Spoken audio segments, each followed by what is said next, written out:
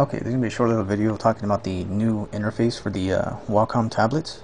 Right, if you don't know what that is, it's basically an art tablet, you know, pen and stylus, whatever, you can draw and stuff like that. So I always had an issue with them. Basically I had to compile my own driver or add a PPA or whatever. With Natty they fixed that by having the driver pre-installed. But now with Oakneric, I believe I'm saying that right, you have a way of actually adjusting the pressure sensitivity along with the eraser and some hotkeys. So that's very good. I'm happy that they're actually doing that now. And I don't know if that's a canonical thing or the GNOME project, but whoever's doing it, thank you, appreciate it. But anyways, let's go ahead and start MyPaint. MyPaint's a great program if you are into this whole art pad stylus kind of thing. As far as brush dynamics, it's very, very good. It feels just like as if you're actually drawing. So I have my stylus right here. Let's go ahead and do a little something like a little square or whatever. It's at an angle, so let me adjust it real quick.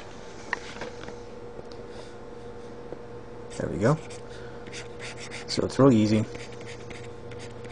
Let's say you have a soft hand, right, and you don't like pressing down on the pen too hard, right? You can actually adjust that. So let's go ahead and launch the Wacom. There we go. Oh, it's down here. Okay, let's go ahead and set it to soft, and at soft, I'm sorry, that's the eraser. There we go. So if you have like a soft hand and you don't want to be pressing down too hard to make dark lines, just set it to soft and you should real easily make dark lines. I'm barely even touching the tablet, right? So let's go to hard or firm. And I'm barely touching the tablet and it's making a really faint line. So I have to press down really hard in order to get something out of it. Alright, so you can also change the hotkeys as well. Middle click is to move. That's the button beneath right above the pen tip. Right, you can change that around if you want. You can put scroll down or scroll up or whatever. But there isn't really a means of turning off the touch sensibility. Because this is a multi-touch device, and sometimes having the multi-touch enabled does conflict with certain things, hotkeys and stuff like that.